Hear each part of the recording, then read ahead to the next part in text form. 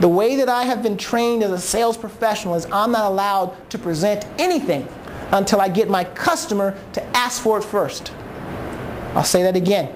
I am not allowed to present anything until I get my customer to ask for it first. Now they're asking for it by sharing with me what their needs are. If they tell me they need to shorten their sales cycle, if they tell me that they need to have peace of mind, they tell me they're trying to achieve this for their business, now I know what to talk to them about. There's nothing more arrogant than someone trying to sell me something when they don't even know who I am. How dare they try to assume things? Once we understand that, once we have the discipline and the common courtesy to ask those questions, and they share with us what they're trying to achieve, then we can pick a solution. Once we've done that, now we show it to them, show them how we've helped others, how we believe we can help them, and we ask for the commitment. When you're presenting your solution, you're doing it for two reasons.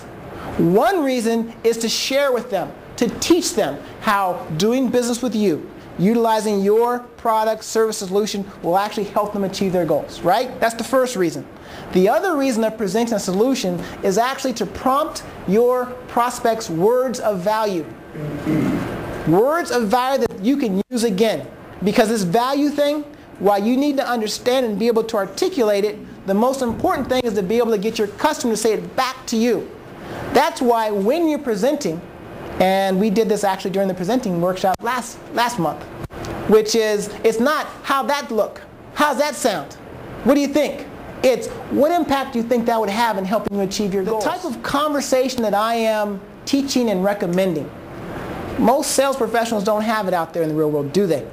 So the first thing is, if you're having this type of conversation, where it's not just, this is why we're so great and this is why you should do business with us, it's, what are you trying to achieve? What are your goals and objectives? What's your vision of a world-class partnership?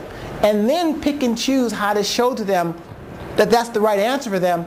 They look at you with a completely different set of eyes and ears, and they appreciate that you're helping them think things through that they haven't even considered. One of the jobs when you're actually questioning your customer to understand what their needs and wants are, one of the goals is not only to understand it, the bigger goal is to expand their vision of what's possible.